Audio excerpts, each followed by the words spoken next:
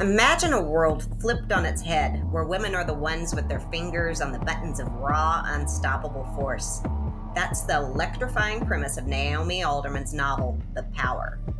But what if we looked at this world through a different lens, one that's all about the roots of our behavior? Welcome to the intriguing world of evolutionary psychology, the science that explores how the ancient echoes of our past shape our actions today. Now think about this. What happens to societies when the traditional balances are suddenly and dramatically reversed? The Power isn't just a story, it's a thought experiment that lets us ask big questions about sex, control, and the wild dance of evolution that twirls on inside each of us. Today, we're not just talking about a book. We're unraveling a radical viewpoint on what might happen if millennia of gendered expectations were reversed in a spark of electric change. So stay with us as we explore the power and try to understand how evolutionary psychology might shed light on the stunning tale of role reversal.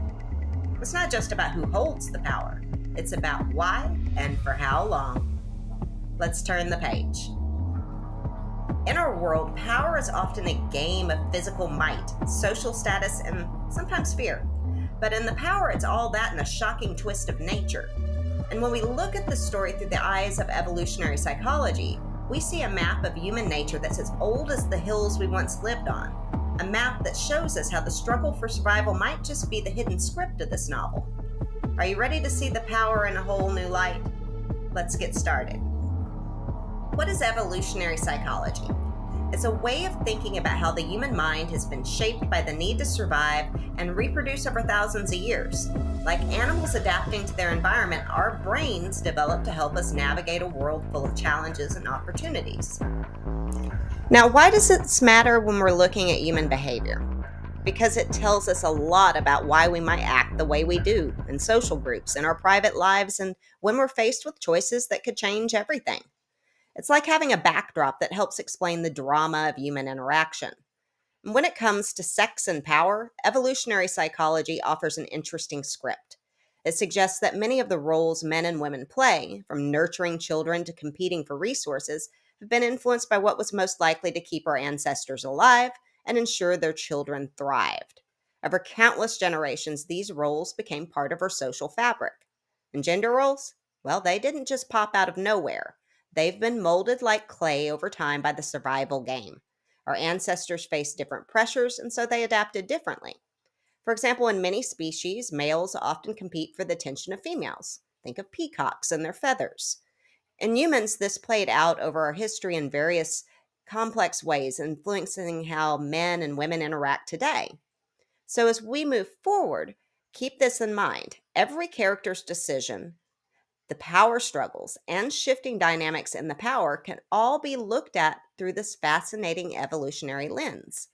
Could it be that our history as survivors on this planet is whispering in the background of Alderman's narrative? Let's keep exploring. In The Power, the world as we know it is turned upside down. Suddenly, women have a formidable new ability, and with it, the tables are turned. Traditional gender roles are not just challenged, they're rewritten.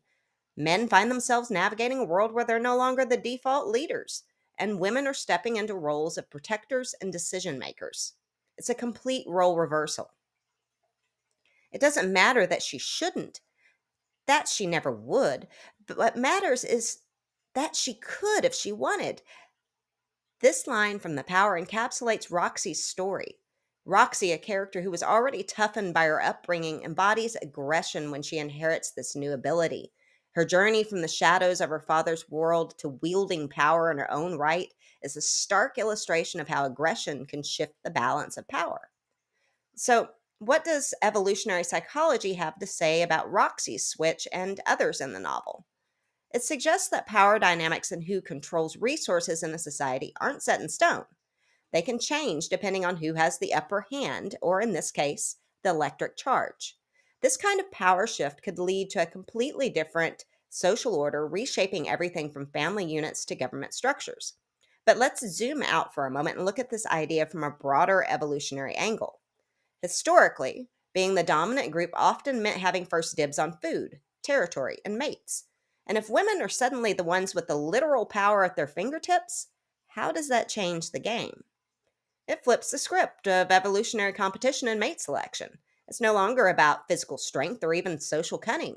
Now it's about who can wield this new power more effectively. And here's where it gets even more interesting. If women become the dominant force, how does that affect cooperation, competition, and the balance of society? Could it lead to greater stability, or would it just be a new kind of conflict? The power doesn't just give us a what if scenario, it offers a canvas to reimagine the very foundations of society from an evolutionary point of view. Let's talk about how we choose our mates, not just us, but in the animal kingdom too. This is what scientists call sexual selection, and it's a part of evolutionary psychology. It's the idea that certain traits become more common because they're attractive to the opposite sex. Think of the peacock's tail. It's big, it's bright, and it's all about getting attention. Now, the power tosses a lightning bolt right into the middle of this theory. In the book, women aren't just choosing mates based on traits like strength or status. They're the ones with a new intimidating trait: power. This upends traditional theories of aggression and mating. Usually we think of males as more aggressive, competing for the attention of females. But if women are the ones with the literal firepower, how does that change things? Now, returning to Roxy's display of force, that is a trait that in the wild would likely attract mates. And in the society that Alderman creates, her aggression becomes a tool for both protection and attraction, reshaping the novel's love landscape. And in the novel, we see that aggression isn't about physical confrontations. It's also about the ability to control resources and protect oneself and one's family. So, if females become more aggressive protectors, does that make them more desirable mates? It's a question that turns the typical narrative on its head. And it's not just about aggression, it's about attraction too. If the roles are reversed and women are the protectors and providers, then what happens to the qualities that are seen as attractive? Do they change as well? The power challenges us to rethink what traits are valued in a mate when the traditional power dynamics are flipped.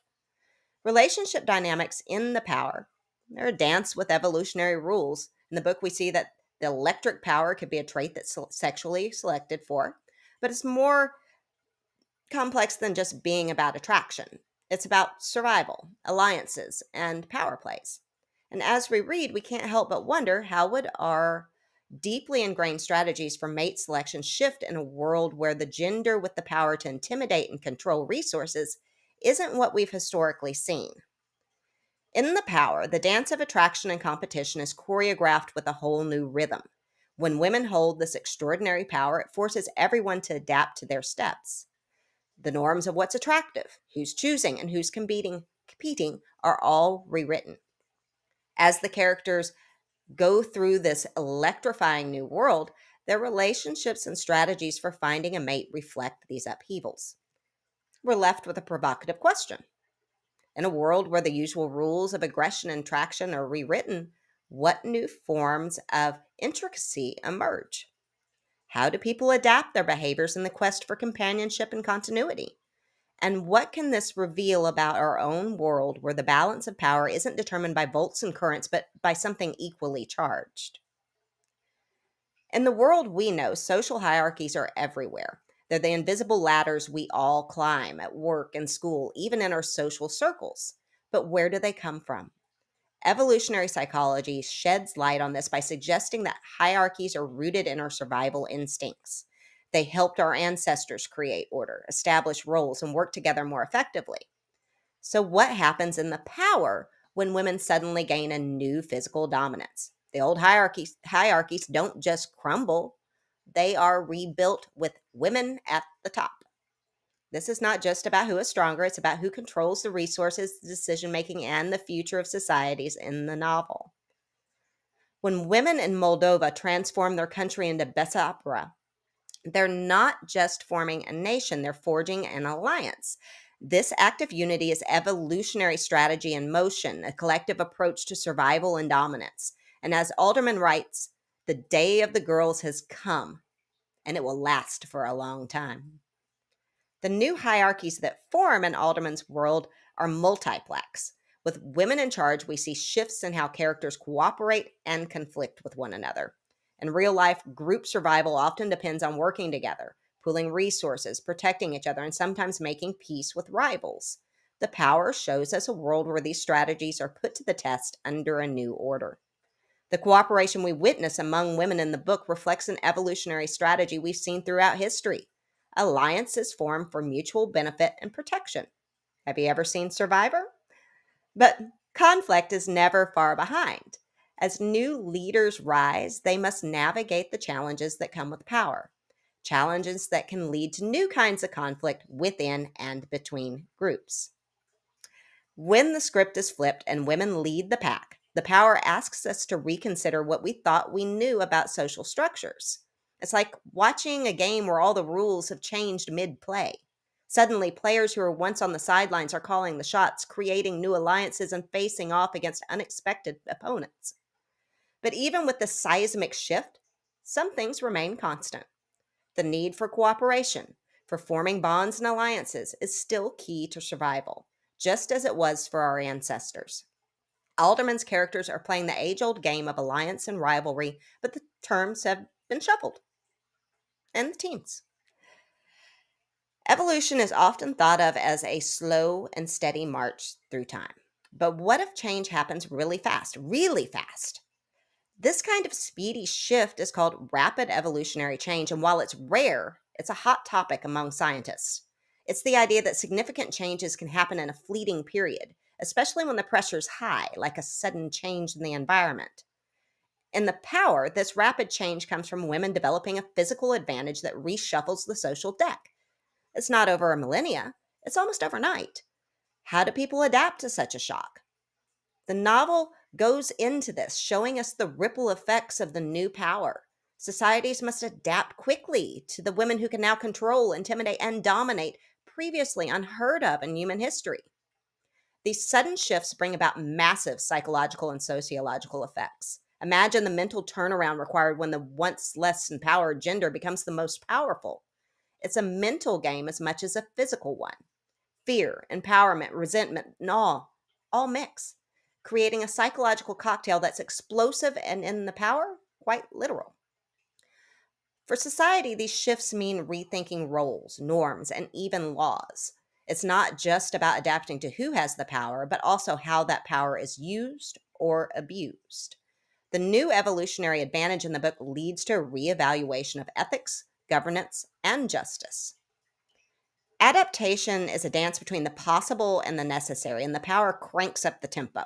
It asks us to imagine a world where the evolutionary advantage is flipped in an instant. Men and women alike scramble to find their footing in this unfamiliar dance, one with steps that are unfamiliar and sometimes unnerving. What does it do to a person, to a community, when the established norms are turned on their head? How does one navigate a world where the power you once took for granted is now a threat? The power doesn't just tell a story. It asks us to confront these very real questions.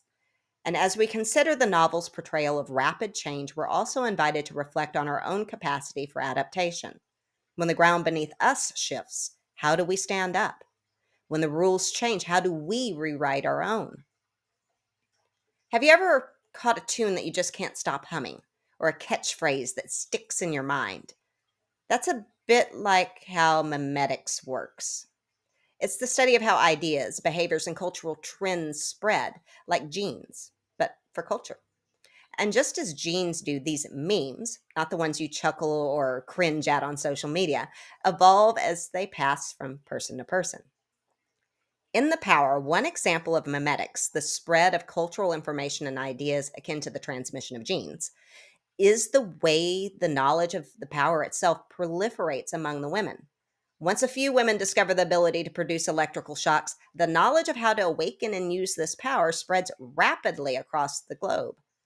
This is not just a biological awakening, but also a cultural one, as the idea of the power becomes a viral concept that women share, learn about, and teach to others.